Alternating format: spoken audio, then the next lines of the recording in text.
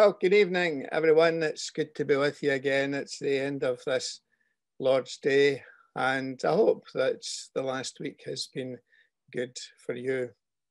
You understand that these talks are actually recorded a few days before they actually go out. And today is actually Friday, the 12th of February. And I'm not long back from Mulgai Town Hall, where I received the first of my coronavirus injections. It was quite nice, though, to begin the day with a video that was sent to me of my wee grandson, Busby, singing Happy Jag Day to you, to the tune of Happy Birthday, Happy Jag Day, dear Grandpa, Happy Jag Day to you. And, you know, it was lovely to see the smile on his face. I'll probably be putting that video up in some shape or form at some time in the future. But it reminded me that even though we are still struggling a wee bit through this particular experience that we're sharing, but, you know, there have been happy days for us, days of encouragement, days of hope. And even though it's a wee bit painful getting a jag, it's still a sign of hope for the future that people have been working hard to find a way through this pandemic, which none of us could ever have envisaged, even just a short time ago. And amazingly, you know, I think I've shared with you before that the Psalms are always very close to me in my daily devotions. And today was the day when I turned to Psalm 136. And there's that simple statement that comes through time and time again in Scripture, but more frequently in the Psalms, where we are called to give thanks to the Lord, for he is good. His love endures forever. Give thanks to the Lord, for he is good. His love endures forever. No matter what our circumstances, and the people that wrote the Psalms are always very honest about the dark days and the painful days that we often have to go through, we can depend on the goodness and the love of God. And we should give thanks for every sign of that goodness and that love. So let's pray. God, our Father, we thank you for the joy that family and friends can bring to us. We thank you for the benefits that flow to us from the researches of scientists. We thank you for the kindness that can lighten up our lives when we come to carers, doctors, nurses, and other medical staff whose business is healing and wholeness. We thank you for the fellowship of the church, in some ways disrupted and restricted at present, but still we're enjoying it in various ways. And we thank you for people who care for us, who keep in touch with us, and in practical ways ensure that our lives are on an even keel. We thank you that we can come to the end of this Lord's Day in anticipation of your word once again coming to us. So bless us in this short time. Enable us to have clarity in our vision of who Jesus is and devotion in respect of his ways. We ask it in his name. Amen. Well, folks, over the years, quite often people have shared with me difficulties that they're having at work. It might be that there have been new patterns of work which have been introduced. It may be that there's a leadership change which isn't going down too well. It may be that relationships are strained, and perhaps there's the shadow of redundancy looming over people at any one time. But just recently I heard of a problem which I had never ever heard before. And it was this, that there was a mirror in a certain place of work, which when you looked into it, seemed to put 10 pounds of weight on you. Now this is true. People were complaining about this mirror because when you looked into it, it made you look fatter. And it became known as the fat mirror in this place. And it was gone into very carefully. You know, your image was compared with other mirrors that existed in the place. And there was absolutely no doubt about it, that this mirror put about 10 pounds in weight on you.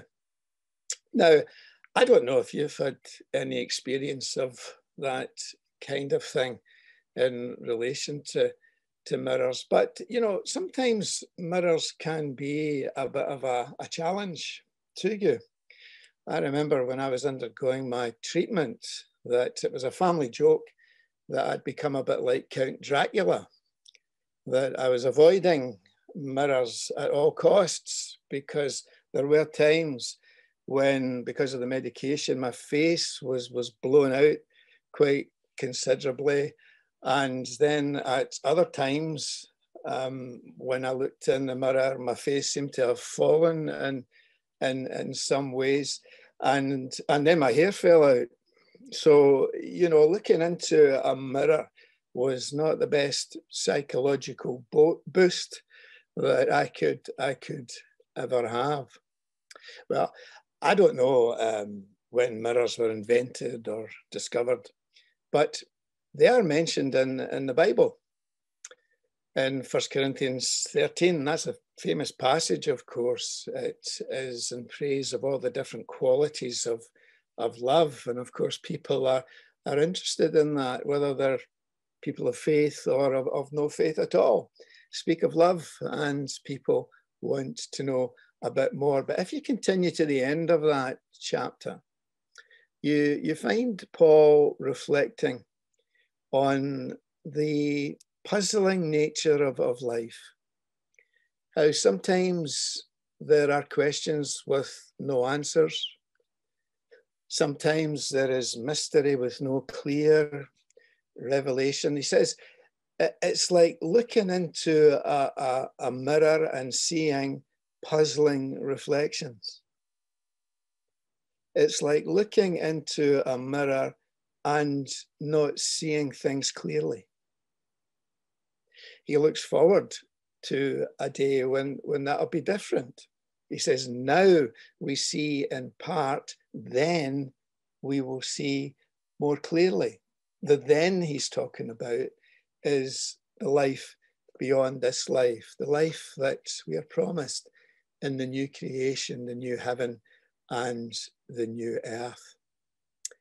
But what's this idea of looking into a mirror and seeing puzzling reflections, seeing things that are not clear? Well, Paul obviously is not talking about a fat mirror. In his day, mirrors were generally sheets of metal, highly polished sheets of metal, so that sometimes when you looked into a mirror, what you saw was a distorted image of yourself. And Paul's making the point that life can sometimes be like that. We have to live with a lack of clarity about certain things, but in the hope that one day there will be sharpness, there will be clear, there'll be a clarity in the way that we live our lives.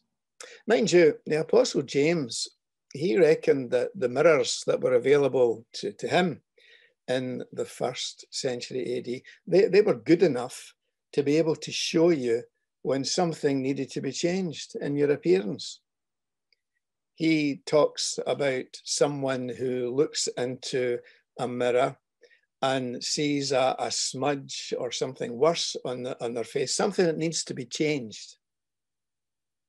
But for some reason, this person although it's clear that something needs to be wiped off their face, just walks away from the mirror and does nothing about it, does nothing about this thing that's wrong.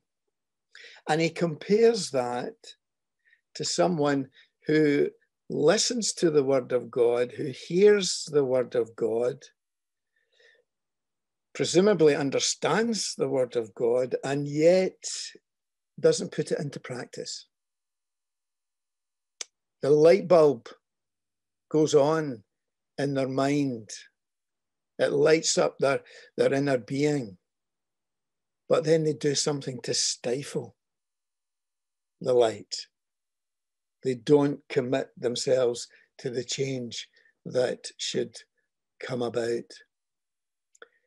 It's that old issue, really, of putting the word into practice, something that Jesus used to speak about. You know, I mean, he used to say in relation to some of the religious teachers of his day, he said that it's really no good listening to God's word, understanding God's word, even to the extent of being able to teach God's word, but not having the commitment to actually put it into practice. Now, we might say to ourselves, well, that's just the Pharisees, you know, that was typical of them.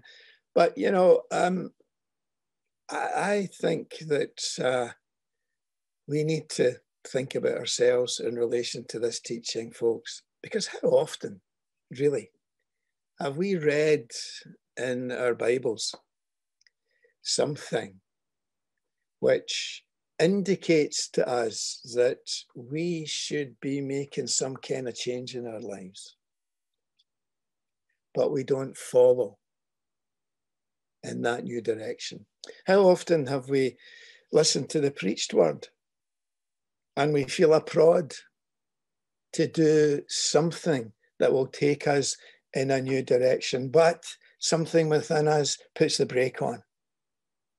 We don't do anything about it. It's a struggle. We all have it. We all have it. And that's why, you know, I mean, James says that those who understand and teach the word of God actually are under judgment more heavily. Because having spent time with God's word and been given the liberty to preach God's word, you really should be following in the direction that you're indicating for others. So pray for preachers. Pray for those whose business is mining in the great truths of God's word. I'm comforted, though, in the thought that the Apostle Paul had a struggle with this. You know, in Romans chapter 7, he speaks about how he delights to read the written word of God and how it gives him so much pleasure to read the word of God. But there's something within him that resists his putting it into practice. And if you read that passage in Romans chapter 7, you know, Paul, you know, he breaks out in anguish. How can I cope with this wretched state that I'm in?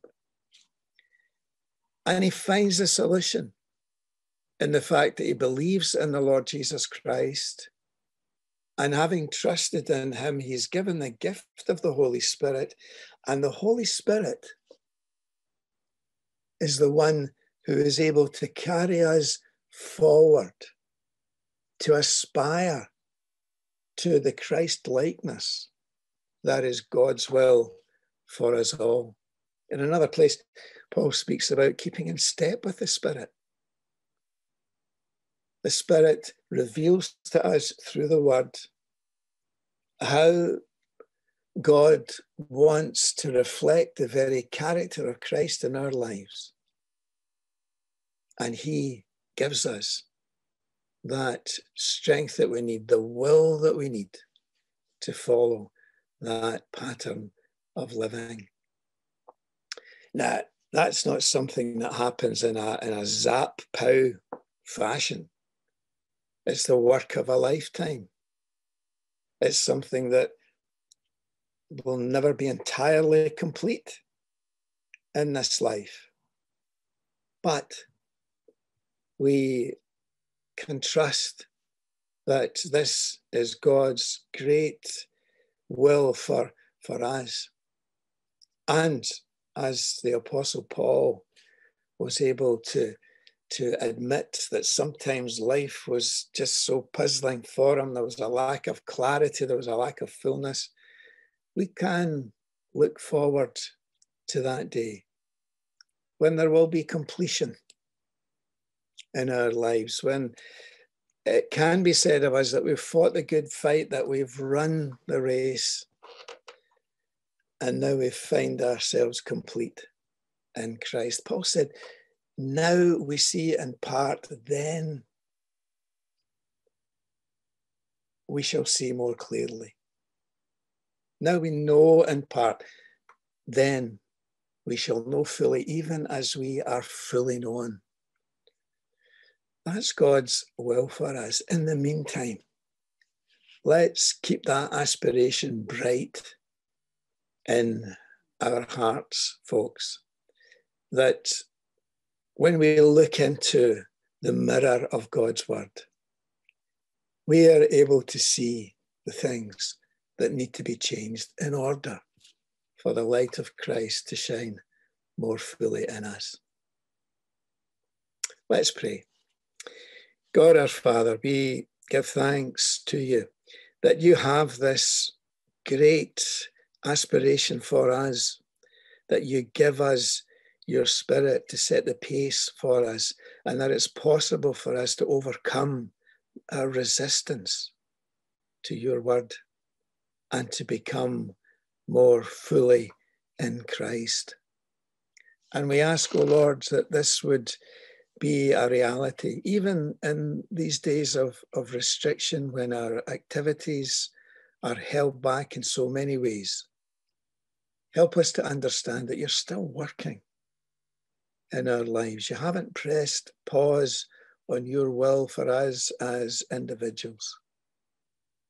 So we pray, Lord, that you would keep us sensitive to one another, the needs of others, and the well-being of others.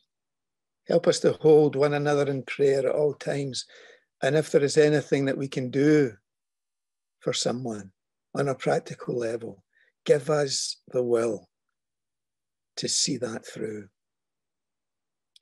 Tonight, Lord, we thank you for those who will be manning the various hubs that are dispensing the vaccine. Locally, we think of those in the Allender Sports Centre and Mogai Town Hall and in other local places. We pray that you would sustain them. Thank you for their kindness and for their focus on particular individuals. Give them all the strength that they need for this time. And we thank you for those who have produced the